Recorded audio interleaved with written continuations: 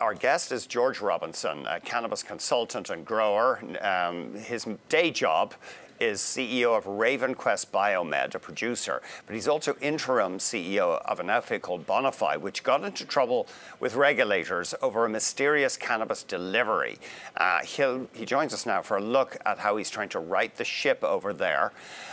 So Bonify, tell us what went wrong. Yeah, so I think a lot of irregularities started to show up, and some of the frontline workers saying, we cannot do some of the things that are being done in this facility. What ended up happening is they brought in 210 kilograms of, I have to use the word, non-authorized cannabis into the facility, and they started bringing up this information. So that went up to the board. The board called me in. We had to take care of releasing 3 of their senior executives, and where we're at right now is just trying to figure out what else do we have to find in the business to get it back to where the shareholders really want this company to be, which is a premier cannabis company. So they're Winnipeg-based, right. And they had to suspend their sales in Saskatchewan, for example, their legal sales. Yeah, actually, we voluntarily stopped sales. Okay, right? okay. The status of the license. Voluntarily, yeah. We did not lose any of the licensing once we came in. Health Canada looked at how we took care of very decisively and immediately.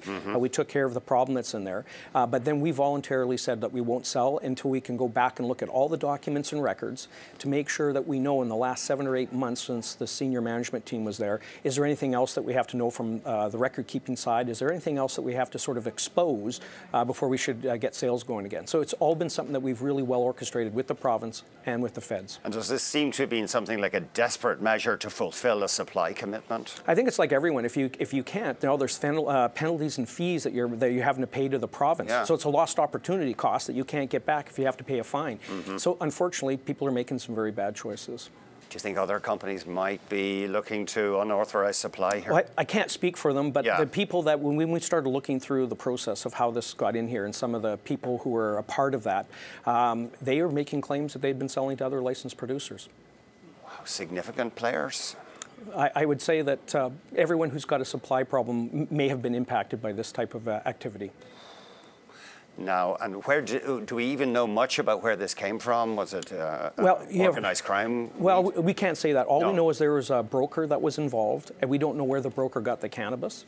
But we supplied all that information to Health Canada in a redacted format. They are now taking a look at their opportunities of what they want to do with that information.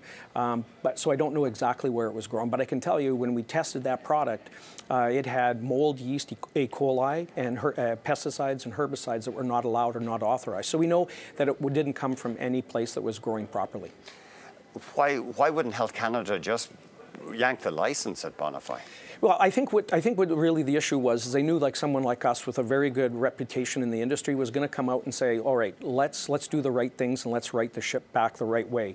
I think that's what Health Canada really wants here, is to make sure that we don't even put more supply at risk and at issue. So as long as you do the right thing the right way, you're communicating appropriately with the regulator, I think they're willing to have a discussion around how to make sure that this facility continue operating. Remember, in the past, it had a stellar record, for every one of the inspections and audits that had happened to it. It was only in the last 7 months or so that they started to see irregularities and a culture shift away from being a proud producer of cannabis to someone who is trying to fly by the seat of their pants, potentially. Apparently some of the employees tried to object and they were just shut down or ignored. Yeah, I use the words bullied. They were bullied into doing what they knew was not the right thing to do, and that's unfortunate.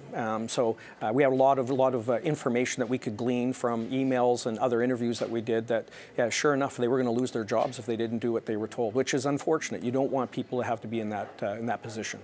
Now, it's always easy to point fingers, just talking nationally. The rollout, I mean, it's innovative. No big country has ever done this before, so there's going to be glitches. But are there a couple of mistakes that were made, do you think?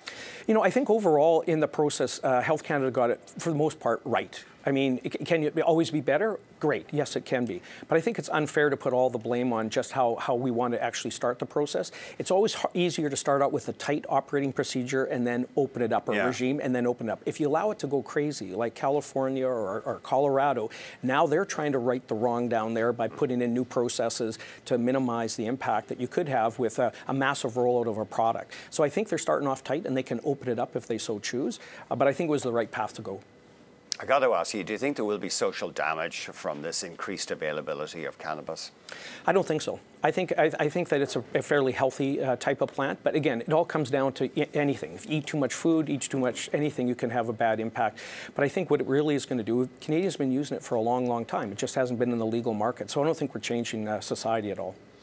Fascinating stuff. Thanks very much indeed for joining us, George. Thanks for having me here. George Robinson, cannabis consultant and also the boss of RavenQuest Biomed. Actually, it trades on the CSE, doesn't it? Canadian Securities Exchange. I'm not sure if we have a chart standing by to show that. Okay, we'll show that another time. But anyway, on the what's the symbol on the CSE? RQB. RQB. Oh, okay. Thanks very much, George.